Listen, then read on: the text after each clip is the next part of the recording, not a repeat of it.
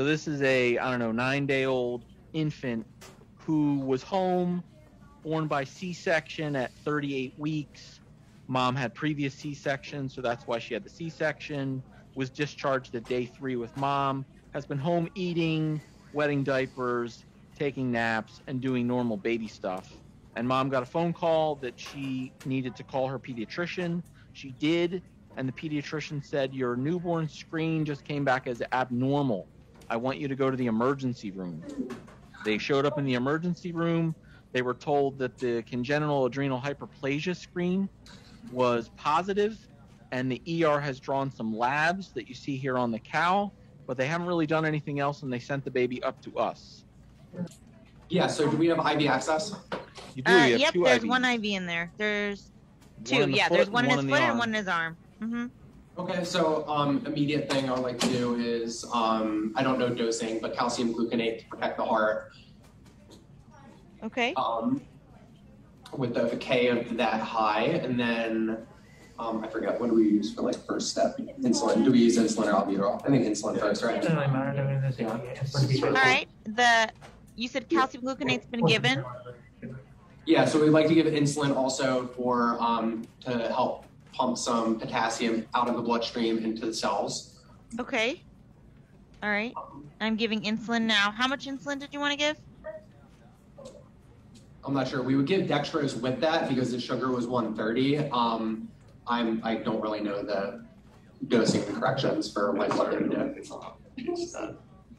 So you guys want insulin, or you want dextrose, or what do you want? Both. Is there one before the other? I have both. It would be both. We would hook them up to dextrose fluids and give insulin. I'm not sure if we would bolus him with the dextrose in conjunction. You don't want to give the dextrose first.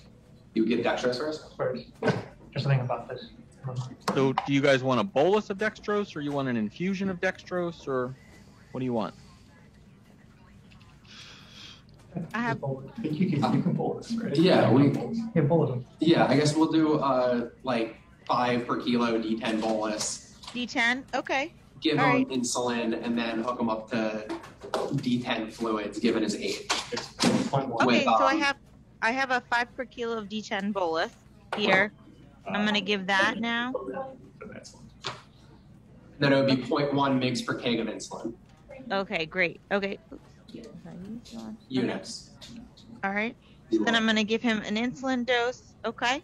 You guys already gave calcium. Yeah. We didn't get bicarb yet. We All got right. stuck on the dosing of insulin for 20 minutes. The insulin is in? And then does anyone know dosing of sodium bicarb? Let's see here. 1 to 2 milliequivalents per kilogram dose. So 1 milliequivalent per kilogram. Yeah. 1 milliequivalent per kilogram of sodium bicarb. Okay. He's All right, now I'm also, can you check and see if the patient has a pulse for me, please? The patient, no, I don't feel a pulse.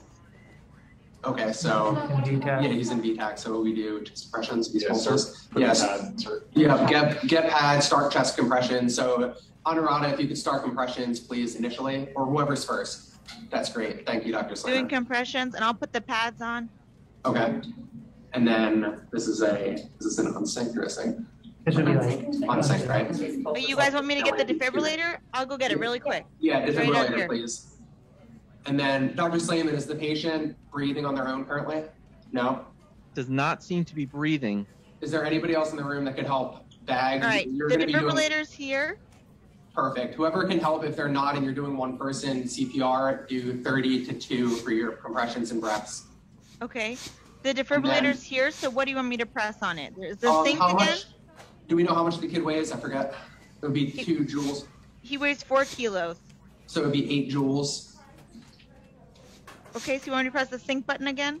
No, we'll keep it. This will be an unsynced defib, so Okay. you just charge. All right, so 8 joules is on, so I'm going to press charge. Yep. All right, so we're charging. All right, everybody hands off the patient, okay? And we're going to shock. Shock delivered. Resume compressions. I forgot. What will be the next step? What do you guys want to do next? Get that Epi? Okay, You Honorata, want to you get have some epi? epi? Yep, I got some epi. Okay. All You right, guys I'm know how giving. much? you just switch it. You can. right? Can't that be amniotic? We can do it. Yeah, amniotic. All right. I don't know the Did you dosing on guys it. figure out your dose of epi? I'm sorry. I know one. Extra good. 0.01, Yeah, 0.01. 0.01 per cake, so it's what, 4? Yeah, he was 4 kilos, so what, 4? 0.04 makes Was that Okay. 0.4 milliliters? It's time for a pulse check. check Okay. pulses. Check, pulse Okay, check, we can please. pause. I would have went and got my pals card.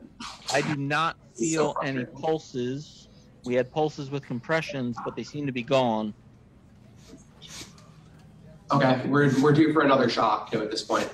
Okay. So do you want me to give the epi or give the shock? Both. I mean, we can hold Okay. off the epi. The shock's more important right now. Whatever. Okay, I okay. thought you already gave it. Okay. No, because I didn't hear the so dose. Sorry. Okay, This would be 4 joules per kilogram, so this would be 16 joules. All right, so it's charged, hands off. Shock delivered. Is that calcium gluconate or I think calcium? it's calcium chloride, Use 10%. that. Okay, Oh, it's time for a pulse check. pulse check, please. Okay. We'll do a pulse check. Compressions hold. Okay, I feel a pulse. Okay, we can stop compressions. Are we spontaneously breathing? Can you feel a pulse? Yep, we are. Okay. How does the patient look to you? He looks a little better. He's not blue anymore. He's definitely picking up a little bit. He's still kind of out of it, but he's definitely picking up a little bit. Okay, I mean, I He's would like crying. to, if we're not done, I'd like to check another sugar, blood gas, see his acidotic state and blood glucose, Okay, sure. and Cool. his K and everything. Okay, Why don't great. we pause there, Anirada? Yep. Good job, Matt. What was your So, thought process? so this kid came in, he was not fully, but he was at risk for adrenal crisis. He did have hyper K, but his sodium was fine, his glucose was fine. And I forget his exact pH, but I don't think he was that acidotic. But he was a little lethargic and breathing fast, probably from some acidosis.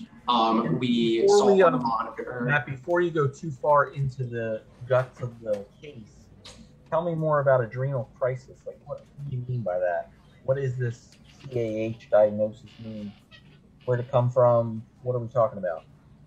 So the most common in this age range that we get picked up on the newborn screen is 21 hydroxylase deficiency. Yep, absolutely. So they do not produce mineralocorticoids or cortico. Deficiency. The enzyme is deficient. You can't make cortisol. Cortisol is necessary for stress response, necessary for salt metabolism. So they are hyponatremic and hyperkalemic.